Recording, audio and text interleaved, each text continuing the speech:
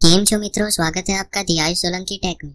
ये है मेरा नया लैपटॉप जो कि ASUS ब्रांड का है। लैपटॉप के ऊपर बहुत ही अच्छी लाइनिंग डिजाइन दी गई है। लैपटॉप के निचले हिस्से में रबड़ के सर्कल्स दिए गए हैं जो कि ग्रिप बनाए रखते हैं। ये ग्रिप स्पीकर नहीं है।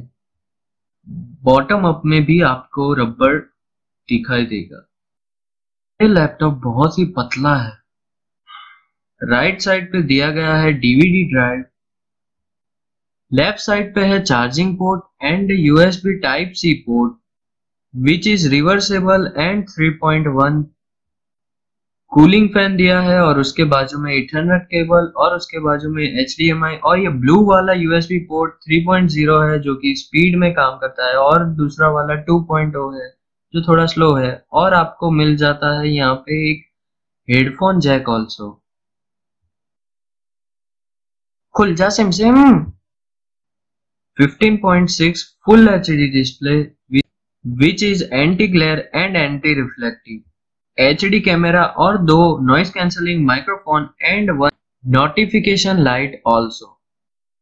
इसमें बूमबाट साउंड के लिए सोनिक मास्टर का ऑडियो भी दिया गया है। ये डिजाइन है वो डिजाइन नहीं है, वो स्पीकर है जो इसमें से ऑडियो आता है। यहाँ पे ASUS की ब्रांडिंग है। इसमें फुल साइज कीबोर्ड भी मिल जाता है, वो बहुत ही कंफर्टेबल है। की प्रेस भी बहुत ही फास्ट है। ये लैपटॉप शुरू करते हैं, 5 सेकंड में ये लैपटॉप चालू हो जाता है। इसमें मैंने विंडोज क्रिएटर्स अपडेट भी इंस्टॉल कर दी है जो कि अभी कल ही रिलीज हुई थी। विंडोज 10 के फीचर्स की लिस्ट तो बहुत ही लंबी है, इसलिए मैं अगर बताऊं तो बहुत ही देर हो जाएगी। विंडोज 10 को मैंने अलग से परचेज किया है वर्थ 8000 रुपीज। अब इसके स्पेसिफिकेशंस बता देता हूं आप लोगों को। ये एनवीडिया का 2GB ग्राफिक्स कार्ड है विथ बैटरी। इसका वेट है 1.9 kg only which is lightest of all. It has 24 months of warranty, a 1 TB huge internal storage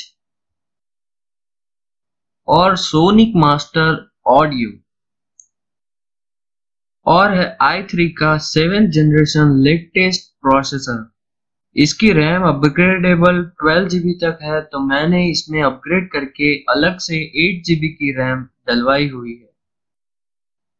इसके माउस पैड में गेस्चर्स भी सपोर्टेड है, जिससे 2 फिंगर्स से आप पेज अप डाउन कर सकते हैं या 3 फिंगर्स से टैप्स देख सकते हैं। ऐसे बहुत से गेस्चर्स हैं।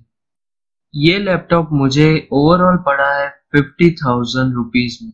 सब्सक्राइब करो ना।